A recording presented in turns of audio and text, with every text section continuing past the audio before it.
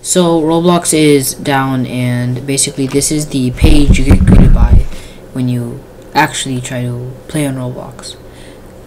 But there is a bypass, and it's just really hard to say that, because even the smallest of things that they stop you from doing, such as going on the website because they're actually maintaining it, there's a bypass. So basically you're gonna want to open up the Roblox player app, and there's just been so many bypasses with this.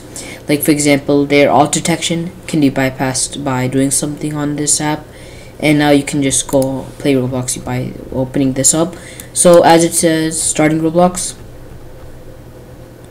and let me wait for it to start. Okay, so basically I can just try and go to Tower of Hell, and yeah, here I am playing Tower of Hell. It's not like it's lagging or anything.